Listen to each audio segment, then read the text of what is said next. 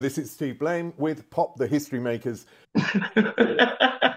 taking you back to 1981 with Junior. Junior's had a fascinating life. He was the first British singer to be on Soul Train since David Bowie. And James Brown is holding your hand and saying to you, hey man, you know, you kids are coming in and trying to take my spot. And Michael Jackson was a fan. Michael would like to meet you. Wow. And stole something from him. He said he stole some moves from me. Junior, wouldn't you like to do something like that? Junior suffered from racist attitudes at the time, and for him personally, there was terrible loss. His wife and daughter both died from multiple sclerosis. I kept making music and kept listening to music. Lifeblood, lifeblood. But despite the successes, the trials, and the loss, Junior's interview is really about the power of music to heal. It kept me motivated, it kept me alive, it kept me still thinking about being able to make another record, being able to say something else.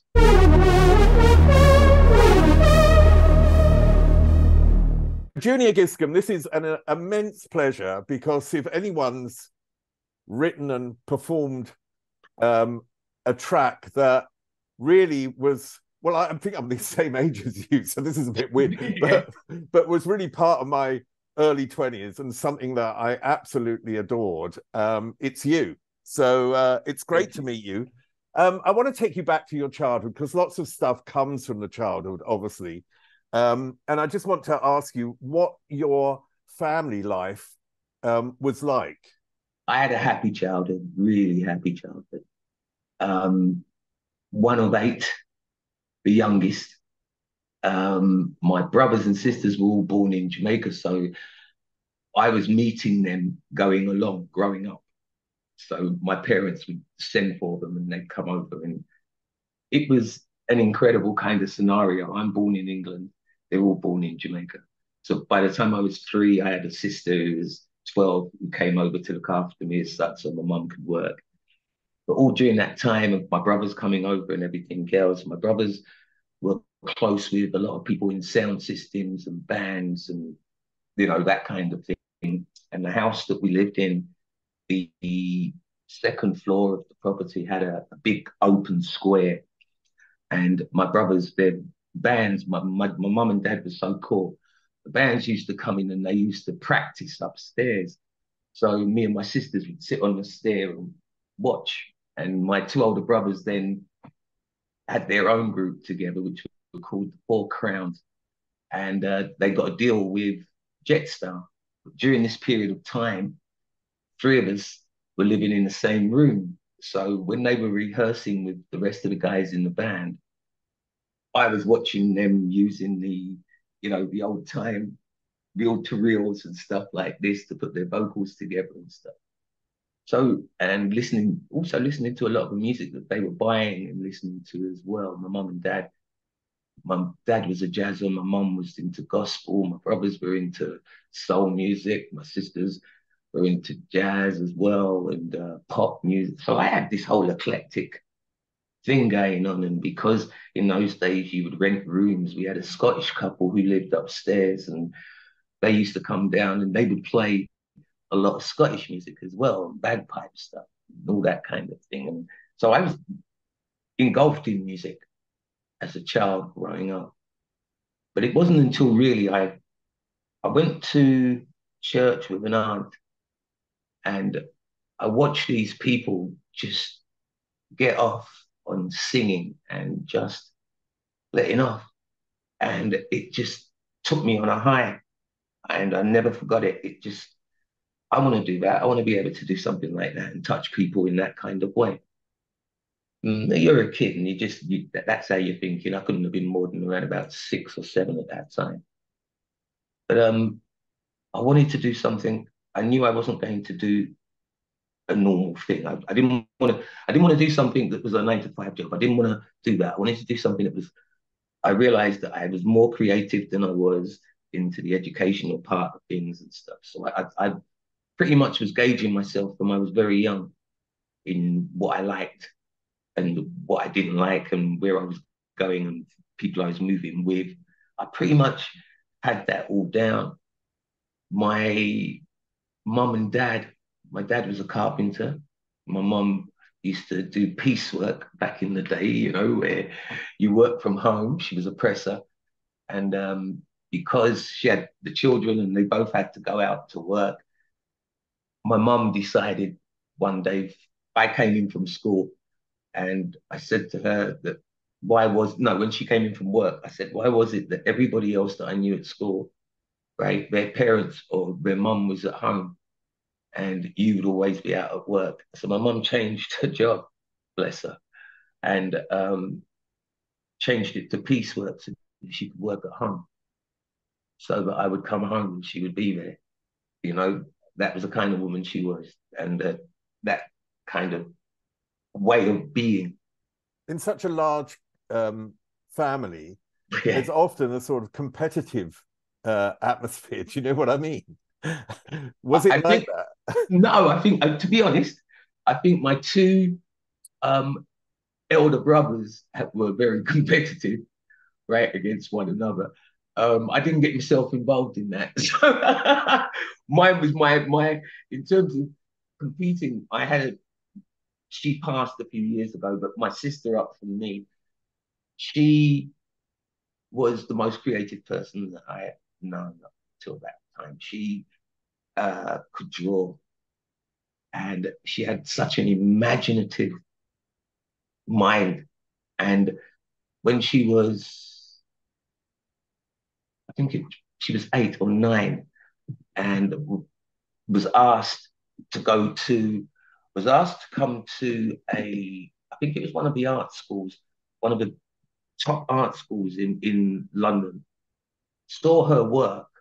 I don't know how this all happened, but came around and asked my mum if she would like to have her daughter go to this school. And my sister said no, she didn't want to go. She loved the school that she was going to and stuff. But in terms of art, Dawn was the one. You know, I used to admire how she could do things. You know, she'd have me and my other sisters sit down there and she'd tell us a story and it's off the back of her head and it would just all flow. And we would all be coming back tomorrow evening. We want to hear the next part of it. And she'd have it all down and just, she was amazing, Dawn, in what she was truly the creative one in the family out of all of us. But she never pursued it. Whereas with me, it was more, I got what I was about. So you know what? I'm not competing with you. I, I'm not doing that. I mean, it sounds like a really, it's a cohesive family and a supportive family. Yet in the outside community, and I know this as a gay man in the 70s and 80s, it wasn't great to be gay. It certainly wasn't great to be black. So I just want to know how that made you feel being in this wider community where black people were often not accepted. The way that people were viewed because of their color, because of their sexuality was amazing to me as a child growing up. You know, you go into the shop and, you know, it'd be like, you know, how you doing? And you're like, what? You know, and this is somebody in the shop who's going to serve you, right? So you knew from you were young, right, that the world that you was living in wasn't shaped to have you be inclusive, as they want to say nowadays. So you kind of knew where you stood.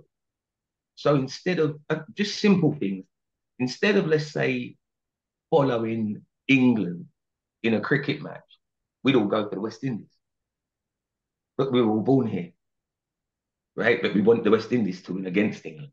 It was our way of getting back, even though we couldn't get back. Then you get to the scenario of the riots in London, and you are looking at young men who are in exactly the same position as a lot of them are today.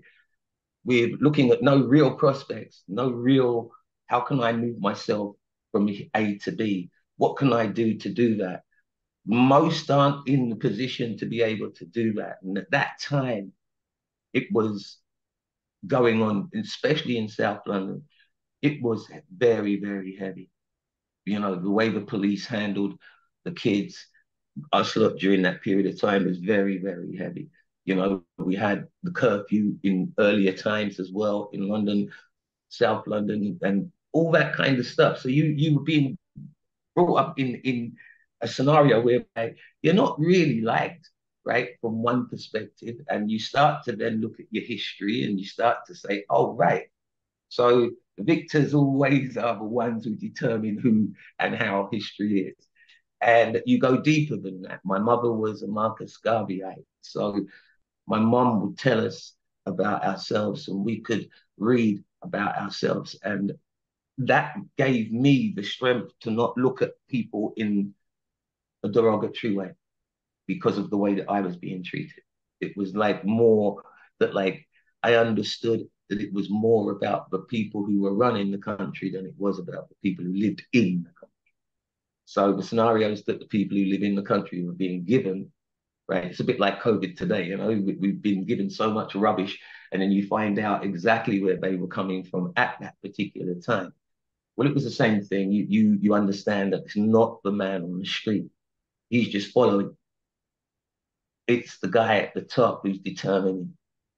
And we sussed that early when I used to go out and do rock against racism gigs, right? And it would be gay, lesbian, everybody. So I didn't get it. And then I go out and I do the Red Wedge tour and I get to Liverpool and it's supposed to be a unifying scenario and some guy shouting out, you black, this, that, and Antara.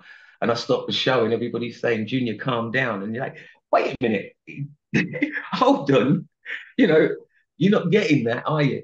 It's supposed to be an inclusive show. We're supposed to be as one. Here's an idiot who wants to show off, right? And you're telling me I should calm down. That's exactly the same thing that a teacher would say to me if he was being derogatory to me, or, you know, just calm down, calm down. You're getting too excited when you're trying to bust out and say, listen, mate, right? You're not getting it. This is an everyday occurrence for me. So of course I'm bubbling up, right? If you were listening to me, then it wouldn't be an everyday occurrence. You know, so that's what was happening in that like 70s. Clubs were great. The whole interaction, we were multicultural before they even had the word multicultural. We were all going to the same places. We were all doing the same kinds of things, same dances and moves and into the clothes and the whole bit. You know, there wasn't as much as like punk was happening. The punks were into reggae. So do you get what I'm trying to say? So there was always this crossover. There was always the melting pot. There was always a cohesive togetherness that we, the people, right, would have worked on and could have made better in a shorter space of time than having people who have never been in the environments that we've been in turn around and determine how we should see one another. So it was, I wanted to, when I decided, I'd say around about 15, 16, like I had a choice between football and music came easier. And I pretty much had a better understanding then of what do you want to try and do? Everybody's doing jazz, funk, everybody's following the American. I don't want to follow the American.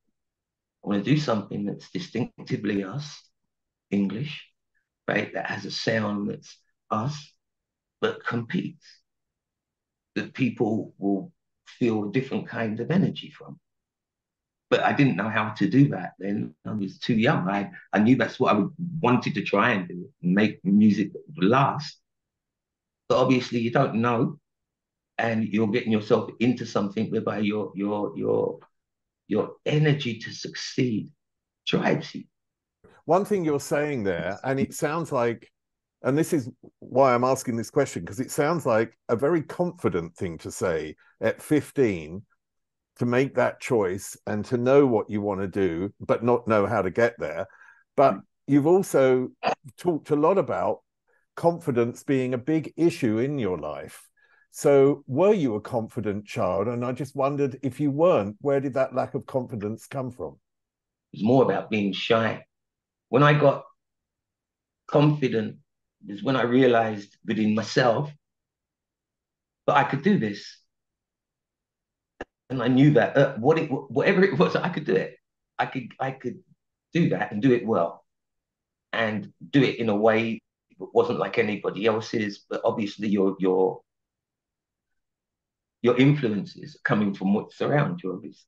But how can I try and make this a little bit different? Make it more from my mindset than the mindsets of others that I'm hearing.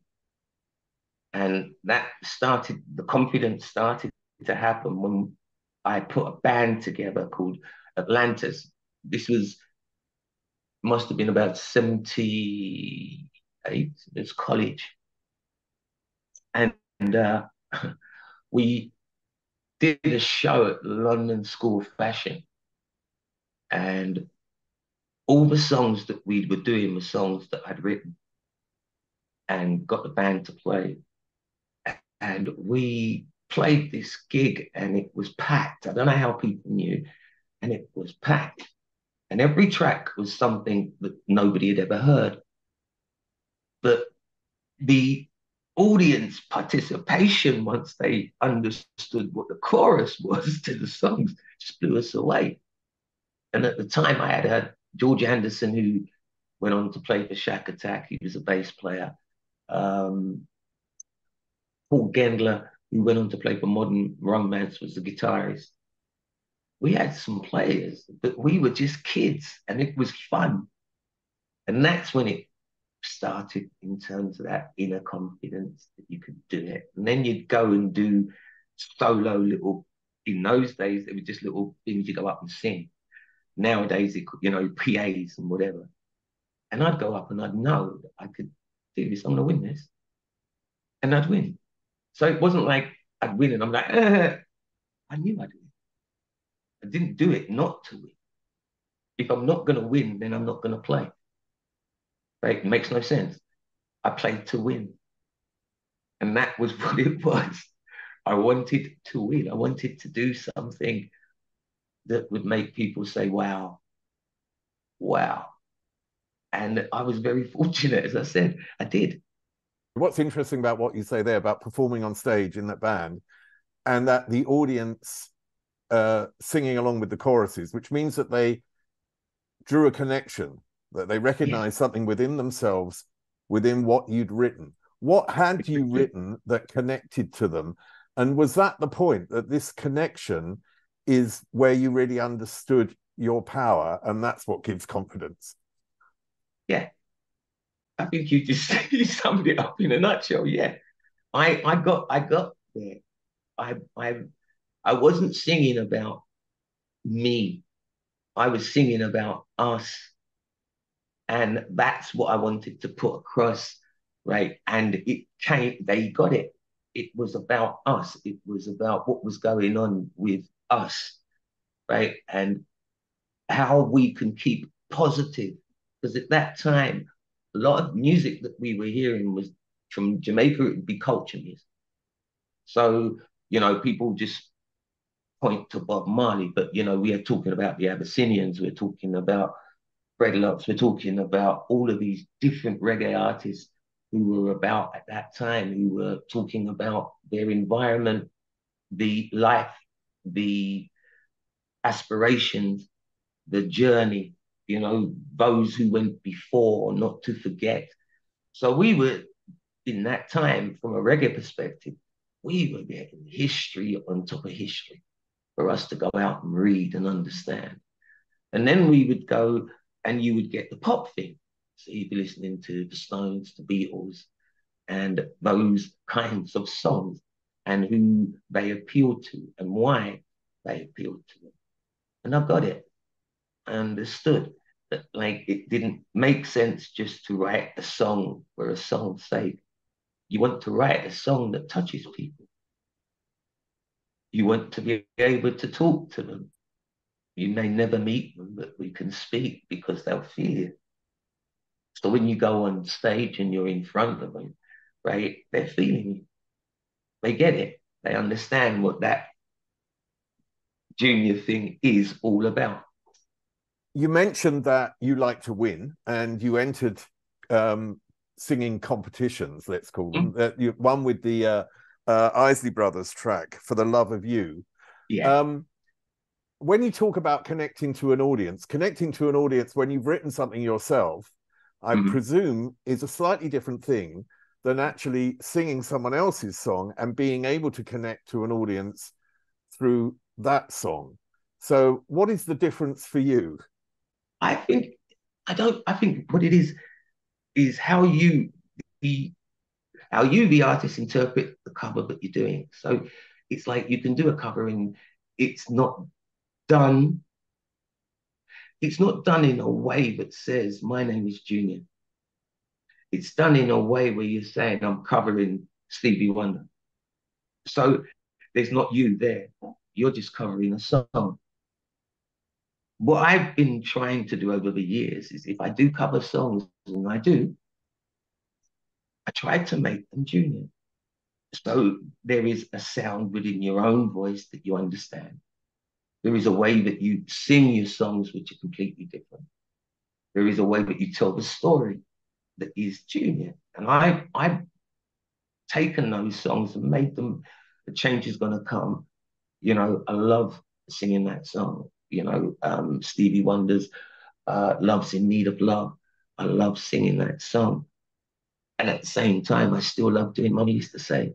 And I still love doing Too Late. You know, I still love being able to capture you with songs. Back at that time, you're 19, and there are two parallel things happening at the same time. There's the move to a record label and to having your own career, and at the same time to being in LINX. Can you tell me about those sort of parallel things that were happening and what came first? Well, LINX came first to be, well, no, come on now. Junior came first and then LINX came afterwards. Right. I had signed as Junior to Mercury Records and we put out Mama Used to Say, and it nosedived, didn't get played, got slated, the whole story. Anyway, at that time, LINX had David and Sketch had decided that they wanted to go on tour. We all were working out of the same office in Marylebone. And David came up and just knocked at the door, and I was working with Bob Carter, who was the producer for it, and came in and said, Junior, we're going to go on tour. We want you to join the band. So I was like, you know, you kind of like, let me think about this a minute, you know. So Bob then turned and said, no, man, just join the band. Let's do this. And I thought it'd be a laugh. That'd be great. At the same time, we put Mama out July 28th, 81, and it died. That track is such an instant, I mean, particularly at that time, it was like an instant, unique, positive sound. I mean, I remember being in clubs and it was like, it's the track. This is such a cliche for an old man to say, but it's like the track where you ran onto the dance floor. You know what I mean? It was that track. And so I just wondered that when you've created something like that, and then you've got all these hopes because it's your first single for Junior, and it comes out and it flops. How does that make you feel? Dreadful. I remember going home. I remember when it came out. I think week one, it was like something like 100 and something, and I couldn't believe it. And I remember turning to my mom, and I said to my mom, like, the record's died, Mummy, and it's not gonna happen.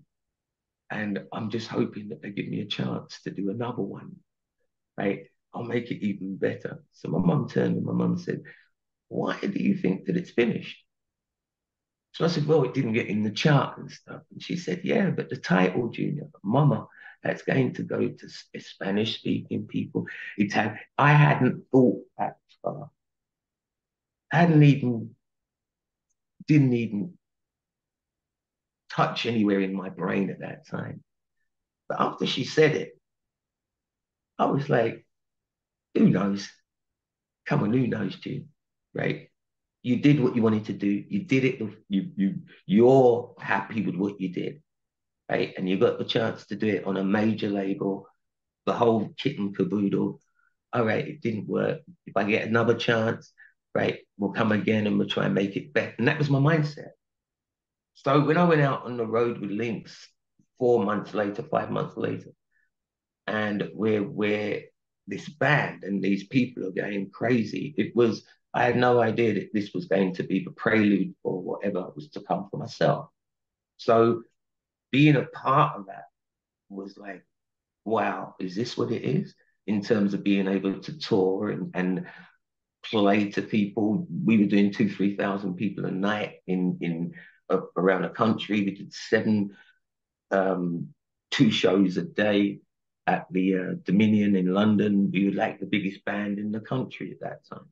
So it was an amazing scenario to go from your record nosedives to you're ending up the year being like in a part of like the biggest band in the country. You know, bigger than Duran, bigger than this, and bigger. So that was amazing. That 6 month period between it died, well, 4 or 5 months, nosediving and then being able to be a part of something like that was just amazing. And then during that last week of the tour, just before Christmas, I started to get phone calls from the record company that Mummy used to say had been taken off in America, and it was on most of the American radio stations, black radio stations.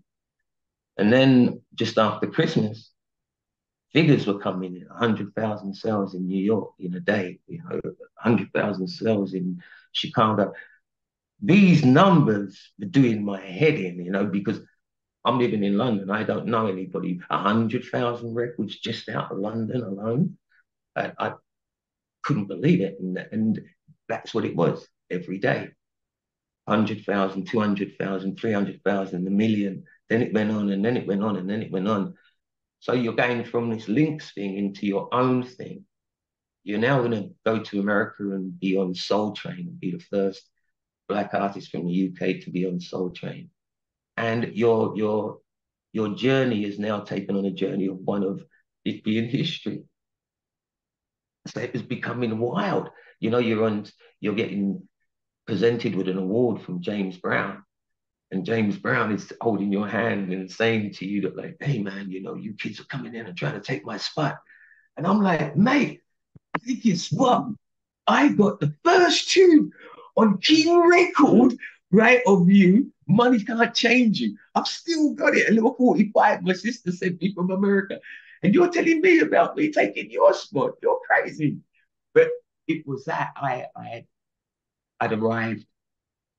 I'd actually arrived. My peers who I'd been buying their records was now asking me about how I made mine, which again, it can freak me out.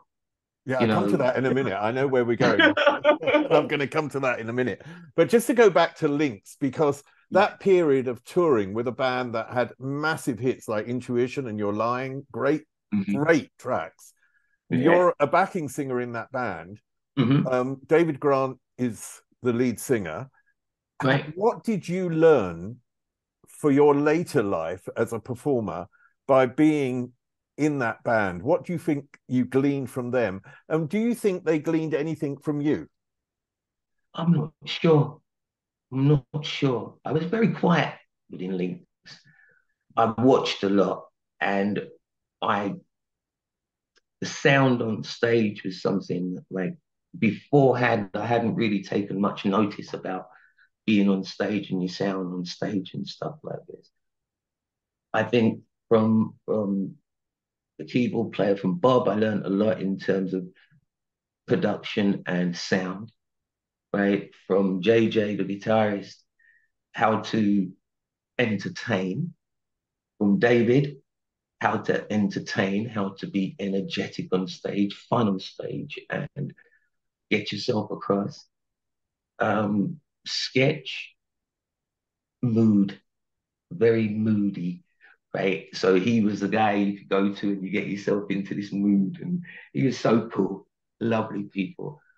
I think what I learned the most was that like this whole success thing that was happening to us at that time, you knew was fickle, not because of the music that was being made, but the industry that you were in.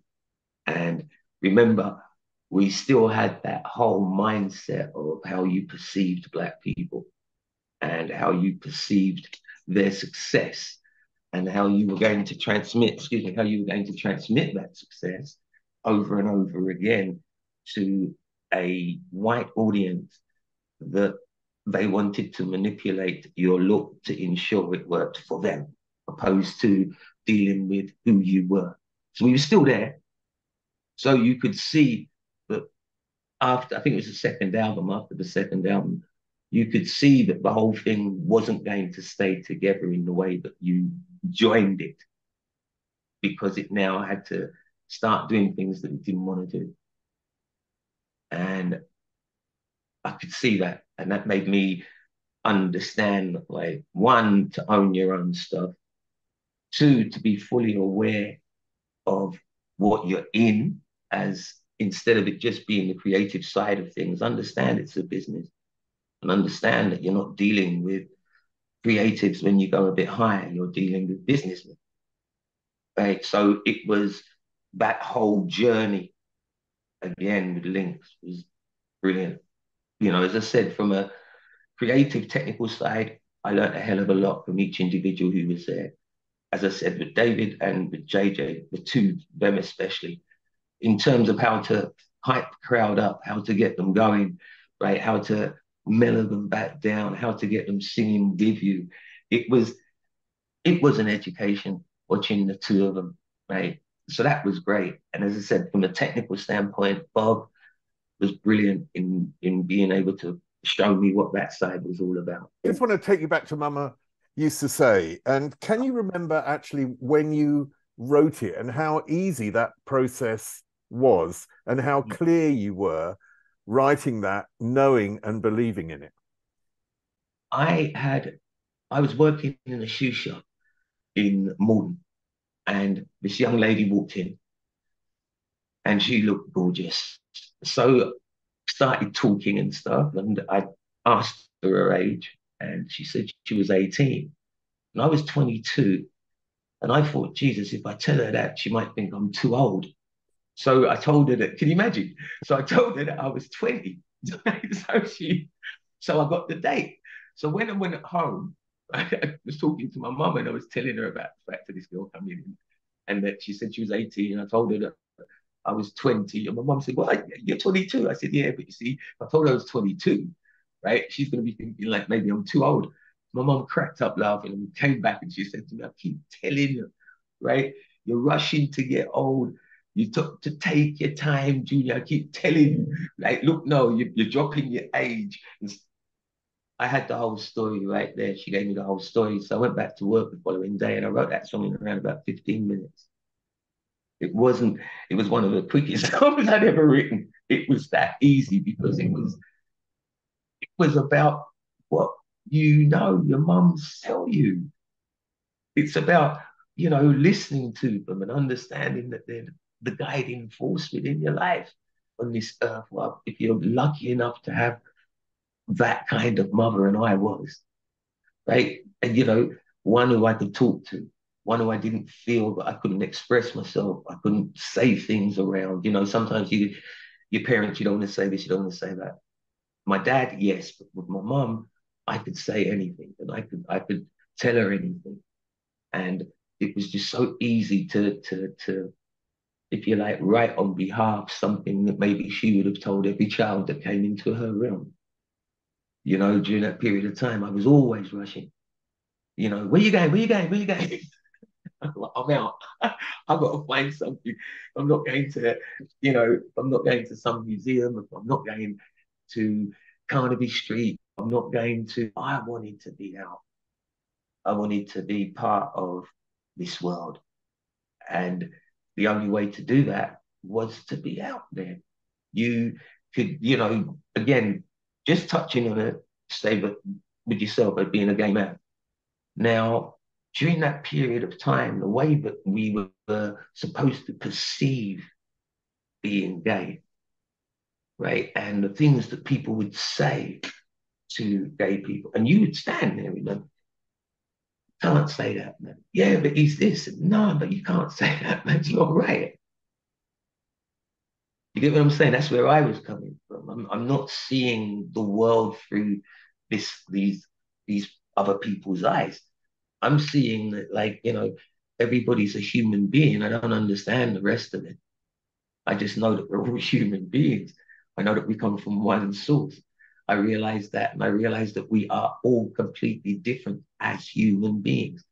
Can I ask you, the girl that came into the shoe heel shop Yeah. where you were working, was that the girl that became your childhood sweetheart, that became your wife over many, No, many years? unfortunately. Oh, okay. I wanted it to be the most romantic story I'd ever heard. See, that's where I come from.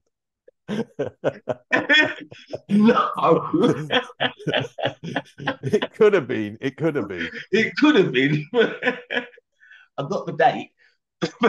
About it. Okay, we won't go down that avenue now then.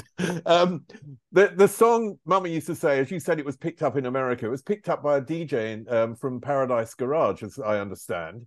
Yes, right. The whole thing was that there was a radio station called WBLS in New York, which is like the #1 radio station at that time. And its #1 DJ was a guy called Frankie Crocker. Now, unbeknown to me, Frankie Crocker, if Frankie Crocker plays your record, the rest of the country just plays your record. Frankie was that guy.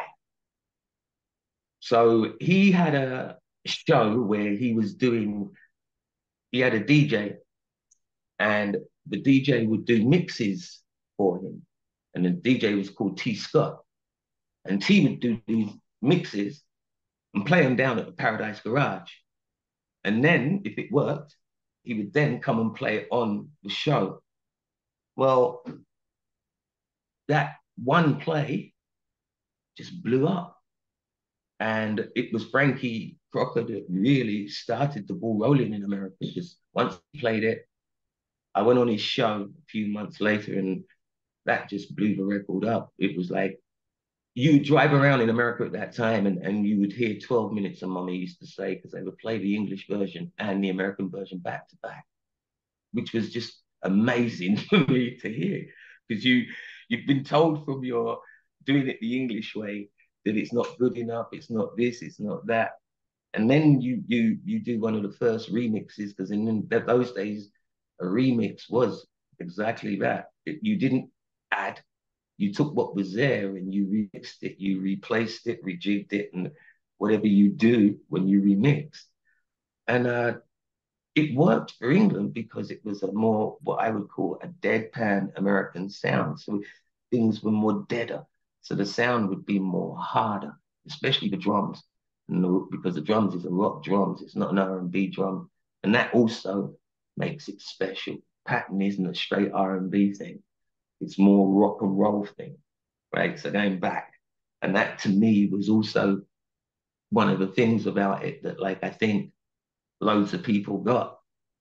It was the shift. It wasn't straight ahead R&B kind of vibe and hi-hats.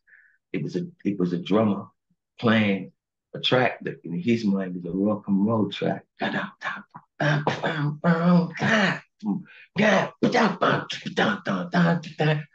was Andy, one of the best. But that's what we were after. So to hear the two sounds back to back used to blow my mind. I used to love it. But by the time I came back to England, I didn't want to hear that record anymore.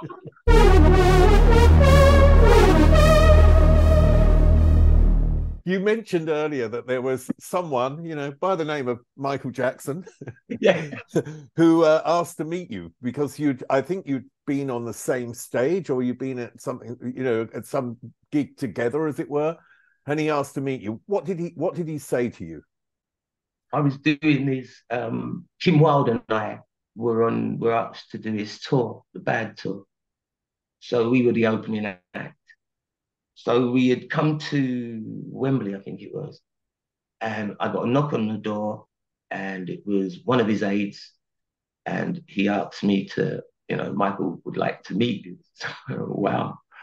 So I went back and I met him, and he was so lovely. I've been a Michael Jackson fan, but you're a kid growing up and you're watching Michael Jackson, So this is the ultimate performer. That guy does it. And I didn't really know what to say. So I turned and I said to him, he said to me that his sister Janet had told him about me. And he watched the video of Mama used to say, and he said he stole some moves from me, right? So I said, what? And he said, I'm like, this guy is crazy. You know what I mean? I'm like, this is Michael Jackson. He's telling you that he stole moves from you and he's showing you, which ones when you're flicking your foot. I just, you right, okay. And then I must have asked him about bubbles. Yes, I did.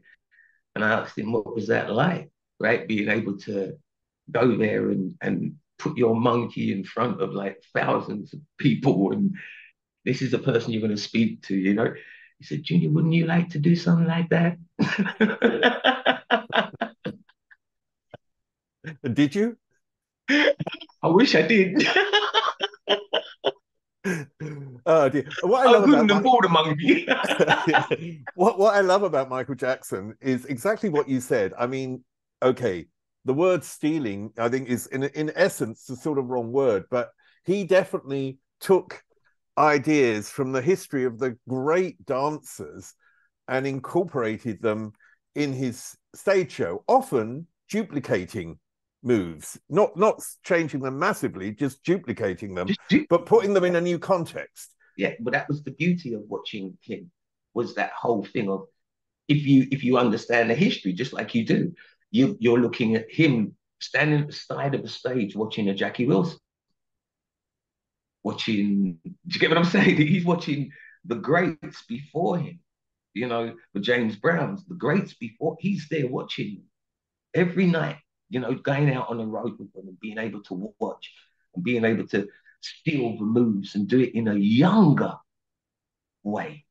And that was what was the beauty of him for me.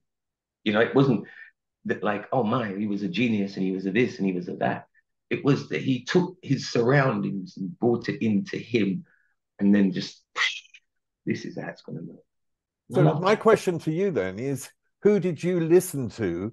The tonal quality, the phrasing, the type of song, the emotion in the song. Which were the ones that you listened to and, for want of a better word, took pieces from, as it were, and took them into your music? Because we all are influenced by things.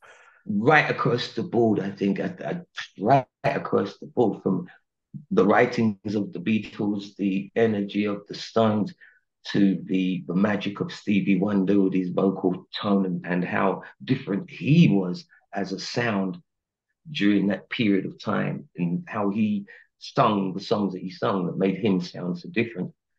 I love that. Marvin Gaye, the melancholy. I love the way, the phrasing. I love the way that Marvin could make you just, you're lost in a world by the way that he would tell his story. Aretha Franklin, anytime. Mahalia Jackson, anytime. Chaka Khan. All of these people, their phrasing, but it was all about that individual sound that they all had. None of them sounded like the other one. And that was what I always was looking for within music, like the people who sound themselves. Nobody, you can, there are millions of imitators of the Stevie Wonder voice, but Stevie Wonder. Do you get what I'm saying? He is that. And a Luther Vandross, let's say, right? You're going all the way back. You can go back to, Dusty Springfield for me, right? In the way that she sang her songs, right? So it wasn't just one person, right, that I would listen to all the time.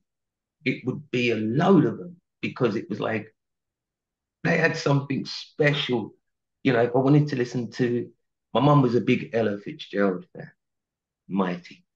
So that TikTok kind of jumpy kind of vibe that she does when she's singing and the way that she holds it down. And so I went and saw her with my mum. I took my mum as a present. She didn't know me. She came to the jazz cafe and she was at that time she had an advert out where she was singing a top C and it would break the glass. And I thought, you know, okay, let's go and see this one. Not my kind of thing, I hear it, but you know, and I just became a fan that night. Me and my mum were coming home talking about her and you know the gig and how fabulous her voice was. That was it for me. I was into voices and how they play with melodies and the hold up and the diction and the timing. Those were things that each one did differently. Barbara Streisand was another one, did it differently, you know, right? And it was that that would capture me all the time, you know. But I used to listen to a lot of R&B records, and everybody's riffing, and I'd be like, just hit the notes so that I know what the song is, opposed to riffing over the notes, so you're not really hitting any note, but it sounds, hey, and I understand that, but it's not me. I can't do that and don't want to do that, right? Because then you're becoming a part of a section of music that you don't want to be a part of. You want to be a part of it, but with your voice, with your sound. Going further than that, in terms of like you mentioned Marvin Gaye, and of course there are social and political messages in Marvin Gaye's music. People like Curtis Mayfield had, you know, very deep political messages. Were those the people that also influence you? Because you mentioned the song Too Late, and I know it came from a specific story and such a powerful message, but I just wondered, first of all, were there a group of musicians that really influence you to understand that music can is a powerful force? Those same guys that you just turned around and mentioned, you know, the Lost Poets was another lot as well, right? Yeah, very much so. Because it was I was understanding that, like, in Britain, it was give me a love song, give me a happy little love song. And you know, you're black and we want to see you smile and we want to see you dancing. And you know, it was all of that rubbish. And I was never good with that. Can I just stop you there? Because the mindset about gay people for me was always they're fat and funny. Yeah. Wasn't it just? Yeah. Wasn't it like, just? what the fuck? Really? Yeah, exactly. You get me? Like, oh, hell no. You know what I'm saying? What do you want? So, let me just read the lyrics, part of the lyrics to Too Late, because I just think this is amazing for a song text, really. When he comes home intoxicated from the club, all the kids, they go and snuggle up to mum. He starts shouting again and they start running again. This ain't no life for them to lead. Where did that song actually come from? That was being on tour with Michael McDonald in Edinburgh. And I had met a young lady, it was the Edinburgh Festival, and I'm walking around and I met this young lady who was a punk. And we just hit it off, saw one another, started chatting to one another. I don't know Edinburgh. So she started taking me around the festival. We sat down and we started to talk. And she was asking me, you know, my background, where I came from in London and what my family was like and that kind of stuff. So I was talking about that. And I asked her the same question. And she told me her story, which was basically that her mother had been abused, that she had found life really difficult. But remember, I'm 26, she must have been about 24, 23. But up until that point, where we were talking, her life was the pits because of what took place, what she saw and couldn't get over, and school life was crap. She had a younger brother and a younger sister, and all three of them were totally, excuse my language, but because of that scenario. I came back down to London and was in my bedroom, had my Juno 6 and, you know, my little box. And I put the radio on, and the first song that came on was Rick James, Give It To Me, Baby. But it starts with the lyric, when I came home last night, I was so intoxicated. And the word intoxicated was it. Got it, got it, got it, got it, got it. That whole story was like I could picture it then, just out of intoxicated. I could picture it then. I could picture the whole fact of some guy coming in drunk, right? You know, and just abusing the mother, and the children don't know what to do, and they're in their own little corners, and how that must have felt. And when I did that song, I had to fight the record company for it to come out. They didn't want to put it out. They still wanted, they didn't fully, because Mama was such a huge success, and they wanted to continue down that kind of road. Mama was a social song. It talked to everybody. It was about everybody. And that was Mama. Too Late for me was like, here is Junior. This is what I'm about. I listened to your Curtis. I listened to Gil Scott. I listened to The Lost Poet. I know what time it is. And if I'm going to speak, it has to be about collective. And you've got to show something that you know is happening, but nobody, again, 1982, 3, who was talking about abuse then? Who wanted to know about that? Even if it was being spoken about, it wasn't being taken on board. So I fully grasped the record company's hesitancy in terms of putting the record out. But when you start to dig deeper and you started to realize it wasn't about the record, Junior, it was about you, and it was about your color, and it was about you saying something like that. And you're going to not get the backing that you got for the first one, and you're not going to get, because they're not going to want to be behind us. So I knew that, but I still fought for Too Late, and I'm glad I did. So you have the beauty of the song that touches you from the music, and you have the pain, which is sometimes within the lyrics. What it is about the connection of those two things in one that have such an impact on us? Good question. I think because we are, as people, so diverse. So we have empathy. We can feel. We can understand. We can. Some people will turn and say, "I love the beat of Too Late," and it took me 5 years before I actually understood what the song was about. Oh my God! And you're like, but that's it, isn't it? You want them to grab hold of that bittersweet. You want them to rub. You want them to be able to feel it, as well as maybe not express it in, but you can feel it.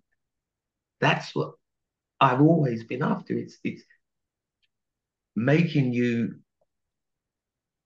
but at the same time, it's kicking in here. So you see, when you can't do this, that lyric and that song stays here.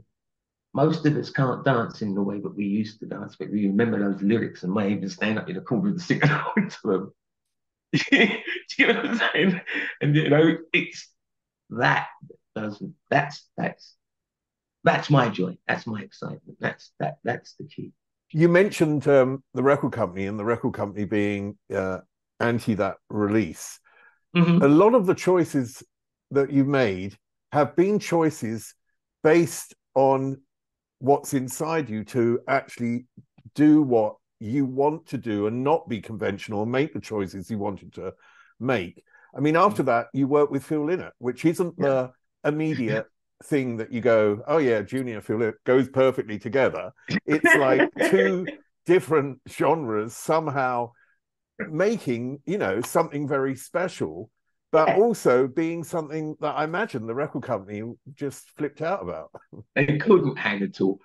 When we finished, first track we did was "A Lady Just Loves to Dance." I still love that song, and we did the song, and the management presented it, and the comments back were like, you know, he's from rock and he's from pop soul. Nobody's gonna go for this, right? You know, and plus he's a black guy. And that was what killed me and Phil when we came back and they said, plus he's a black guy. And Phil said, so which one of us? Brilliant.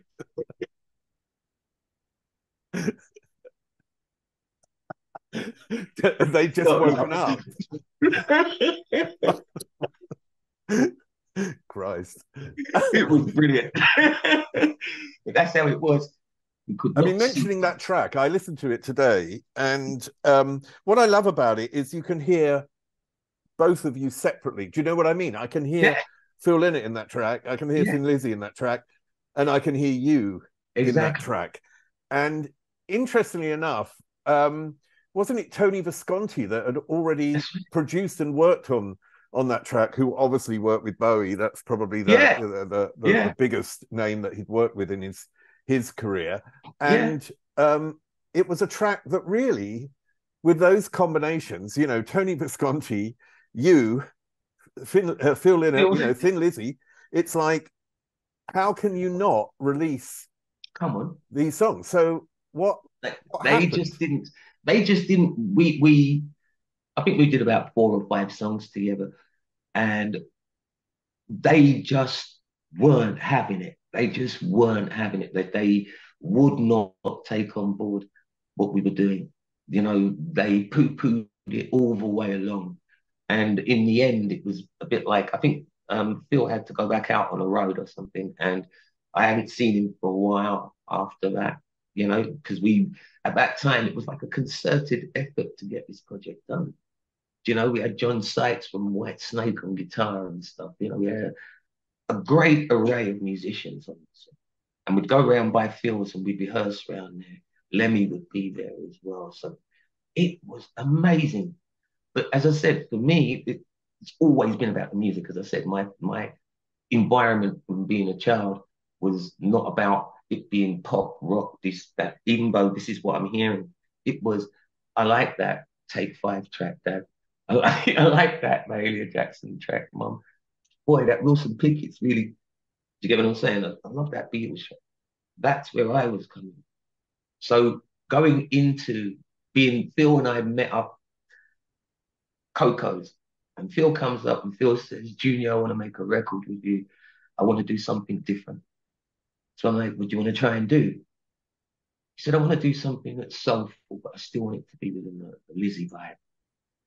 So I was more than up for that. Come on, let's go. Let's give it a try. Let's see what we're going to do. Who knows, right? Plus, for me as well, the other side of my mind is thinking, wow, when people see this, Junior and Thin Lizzy and, you know, Tony Visconti, so my head was already there, just like yours, right? I could see this, right? You know, that whole thing would have exploded, but just because of color, they wouldn't put it out. And that was, as I said to you, when you start to understand what you're in, because it's like you would be going to a meeting, for instance, and they're talking about marketing your record, but they're telling you, after you've just done Mummy Used to Say, you sold maybe 10, 12, 15 million albums and singles, and they're telling you that the most that they can spend is 25 grand on you because ABC are coming out with their second album, right? Which they, the record company, are telling me they know isn't as good as mine, but the budget's 1.25. So you sit there and you can't actually believe that these people have the gall to be looking in your face and telling you that even though you sold more records than this band, they're getting 1.25 million to promote their record. And for your next album, you're getting 25 grand. So you start to fully grasp and you pull back because you start realizing that, like, no matter what you sell, no matter what you sell and the quantities of what you sell, the backing from the record company to continue to make sure that that thing is rolling will never be there, because you didn't start with Mummy Used to Say by them actually promoting the record. The record broke in America through a DJ, so the record company in America never spent money. So everybody's making this money, right, out of this record, but nobody wants to plug back in. Do it again, June. Amazing.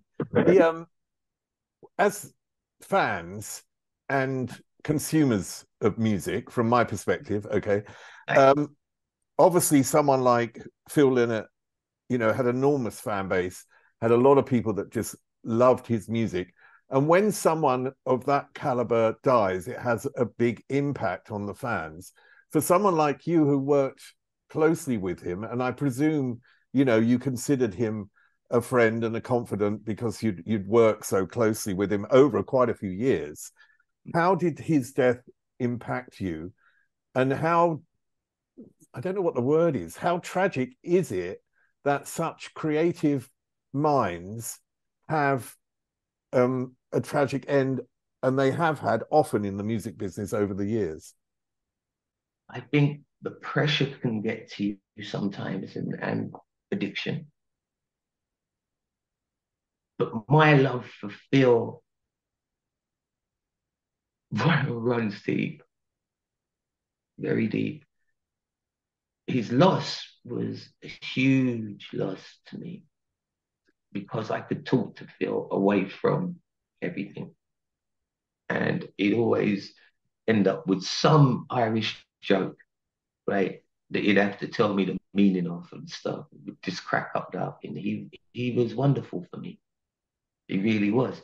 And he taught, I remember talking about writing songs with him. And he said to me, I said to him, how do you manage to do those songs where you're doing 100 miles an hour, right? And you're doing half time in there. How's that work? You know, your track's going there and you're going there, but your vocal is throwing the whole thing into another place. He said, half time, Junior, half time. So Junior went off and did a jungle record when jungle was happening. That was like 150 odd beats or some madness like that at the time. But I went in and I'm like, how do you do? And I just remembered Phil. And it was like, oh my God. And everybody's like, yeah, how'd you do that? How'd you do that? Like, hey. That was Phil. Phil gave me tips. Phil gave me good insight. Phil was like a brother, right? From another mother who we didn't have to speak all the time. We didn't, because when we did, right, it was on top. It's great. So his passing, for the fans, I know it was great loss. And for those who like myself, loved him, an immense loss. You mentioned racism in the music industry and obviously racism in society in general. And one song that you did with Kim Wilde, in a sense, became a sort of stance and a symbol in a way as well for what racism was and how it could be perceived. Because when you look at the video, so tell me, you'd already met Kim at this Michael Jackson thing some years before. I think that was the first time you'd met. How did the song come about, first of all? Kim rang. She rang me and said that she had written a song, first time she was going to write a song, her own song. And she said if I'd be up for helping her and putting this whole project together. And I love Kim. I really do. She's a good friend and lovely person. And I said, yeah, no problems. So I think it's in France. I came back from France and she had a studio, her and her brother Ricky.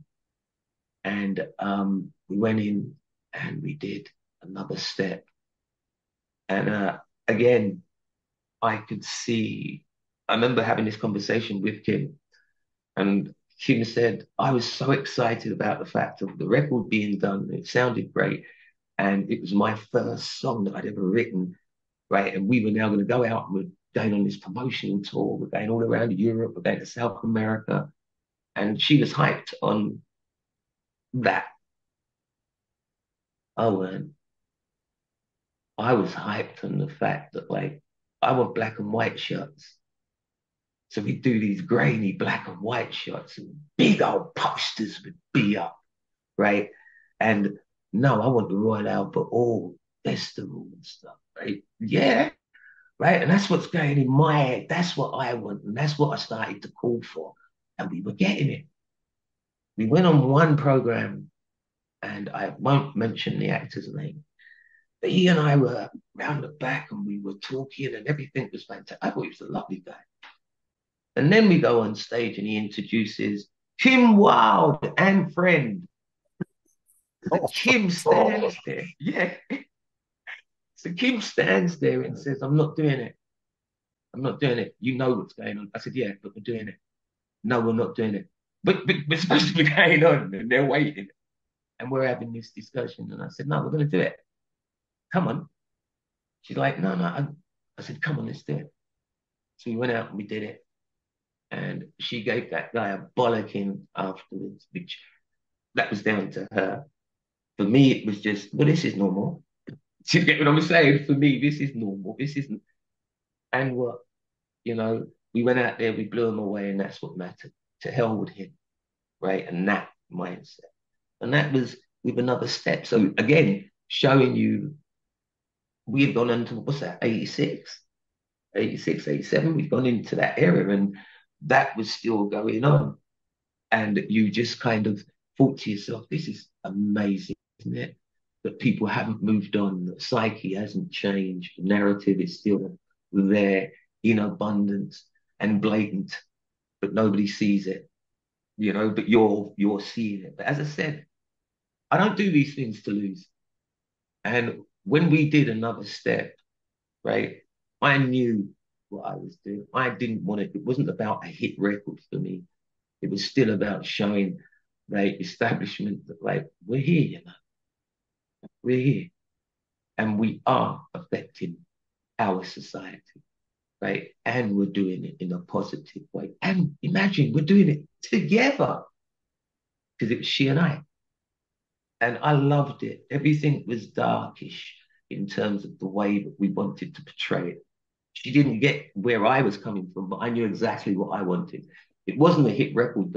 I didn't need a hit record. I needed a statement. I needed a statement. And that record, when I remember going down Charing Cross Road, and this big poster was up of me and Kim, right? Just the faces and the black and one that's really dark. And I thought, yes, yes. You know, you are affecting. That brings me really nicely to another question, which is, you've had massive commercial success in your life. Right. What does success, because this relates to actually, you know, making a statement and things like that. What does success mean for you today? Is it the ability to be able to continue to make music, to continue to perform, and to continue to be out there? Or is it a hunt for commercial success still? The latter's a definite no. Obviously, you know. It's a definite no. I think, to be honest, success has nothing to do with the music business for me. Success for me was being able to go through a period of my life with my daughter that grew me as a human being, grew me as a man, grew me to be the person that I am today. So the success of records was great when you're a kid and that's what you're after. And you think that you're successful because you've sold a lot. I've seen many a band out there sell a lot. Nobody plays their record anymore. So my success, really, if you want to say success, would be that the music that I make has been long lasting, has lasted, and the test of time for me, because it's still being played. It's still relevant to people's lives. It still paints a picture when heard. That's success.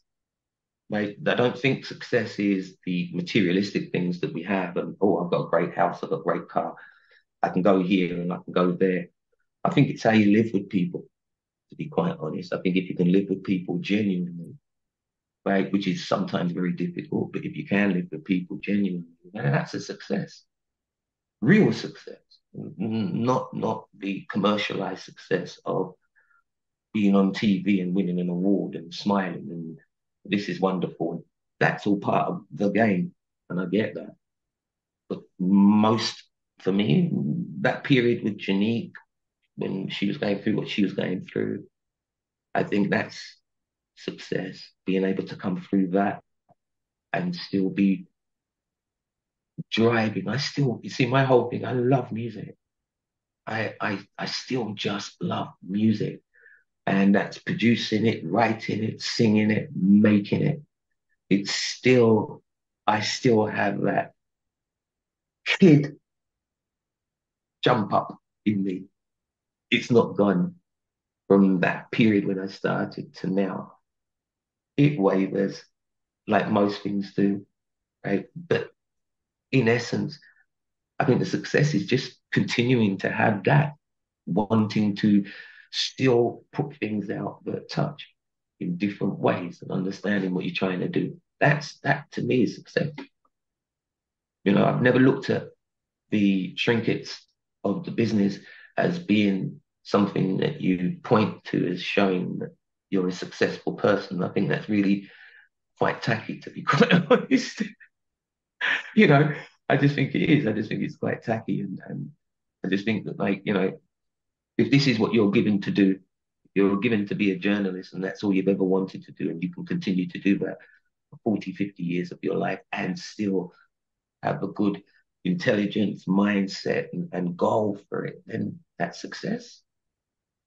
You know, you have to look at all the amount of people, especially from my era, that I remember the amount of different artists who came into the game, had a one hit, and you never hear of them again. And you go down to some supermarket and they're working in the supermarket, and you know, they're telling you that they still want to come back into the business and stuff. And you feel for them because they've been out of it for 10, 15 years because they had to look after the kids, or, you know, they had a mortgage, or mum got ill, or, and all of these things that maybe stopped them from being able to do what they love, right? And then when they want to do what they love, they're out of sync with the time that they're in. And yeah, you know, that you see that. So you give so much thanks for the fact that you're still doing what you're doing. You know, it's not like, you know what I'm saying? Whereas most of the people have had to go out and do a 9 to 5 job. I've never done a 9 to 5 job past 24. You've had tragedy in your life. You mentioned your daughter, Janique. Your wife also died of multiple sclerosis, I think it was. Right. And to experience these tragedies, how important was music in keeping you going? Lifeblood. Lifeblood. I kept making music and kept listening to music during that time. It kept me motivated. It kept me alive. It kept me still thinking about being able to make another record, being able to say something else. Lifeblood, so important to me. As I said to you, music is my life. Music is my life. Music is me. Music is what I'm about. Music is, I love it. I don't care where it's coming from. If it's good, I just love what it can do to your inner being. You know, it can touch you in ways that, like, you know, nothing else can. You know, you can watch it, you can see a picture and piece of art, and it can hit you, but you can feel a piece of music and your whole being changes and mindset can change, and even your personality for that split time that you're within that moment can change. That's amazing to me. Absolutely amazing to be able to touch somebody without shaking their hand, but you shake it. It's amazing. Well, Junior, I mean, it's absolutely brilliant to listen to you. And I have to say, thank you for making such a wonderful creative contribution Thank to our you. world, because I think that's a really important thing. And I also think it's really important from my side to say thank you, because, you know, undoubtedly you've touched me in my life through your music. And I think that's a great thing. I also want to thank you for your support of the gay community, as I've Of always course. supported the black community. So you are my brother, Junior. Thank you very much. It's been a pleasure. Thank you for having me, Steve.